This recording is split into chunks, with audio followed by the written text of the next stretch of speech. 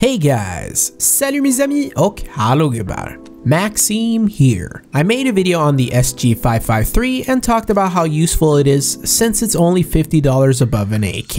If you haven't seen that video, check the description. But a lot of you that saw it seemed to want another one for the AUG. The AUG has also been reduced, so it's just $50 above an M4. So I thought, hey, why not? Let's do the same thing and ask if it's OP with the new price. I'm going to compare it with mostly the M4A4 and not the silencers so much because they're less similar, but I'll still talk about it. First of all, the spray patterns. M4 has a pretty easy recoil, but the AUG isn't that much worse.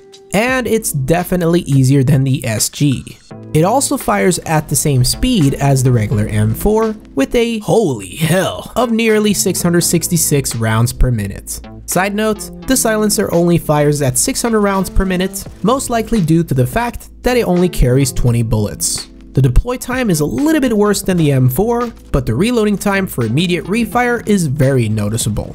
Filling the clip is also a tiny bit slower on the AUG. So far, the gun doesn't really impress much. But here's some good news. The AUG has the best tapping accuracy out of all automatic rifles. Even though it doesn't look like much, it beats the regular M4, but also the silencer. What I'm saying is, if you love tapping, you can be sure to get some easy headshots with the AUG. Now for the running speed. With the knife, you run at 250, with the M4 225, and the AUG 220. This is 10 units faster than the SG, but still 5 units slower than the M4. Overall, it's got good mobility and makes it even more intriguing than the SG. Now let's look at the scope, which is definitely one of the biggest selling points, just like the SG. Using the scope gives you better overall accuracy and lowers the recoil amount even more. Is the recoil better than the M4 silencer? Yes. Just a little bit though. Now for the base damage. If you hug an enemy and aim for the stomach, you deal 41 with the M4 and 34 with the AUG, which is a lot of damage with the M4 on unarmored opponents. And if the player has armor, you deal 28 with the M4 and 31 with the AUG. So what that means is, you actually deal more damage against armored opponents. This is a big key factor for using the AUG, but also, if the Ts have full Kevlar with helmets, the AUG will only need 1 bullet in the head if they're close. If you use one of the M4s, you need 2 bullets in the head under the same conditions. This is a big deal, especially now that the price has dropped. So in the end, OP?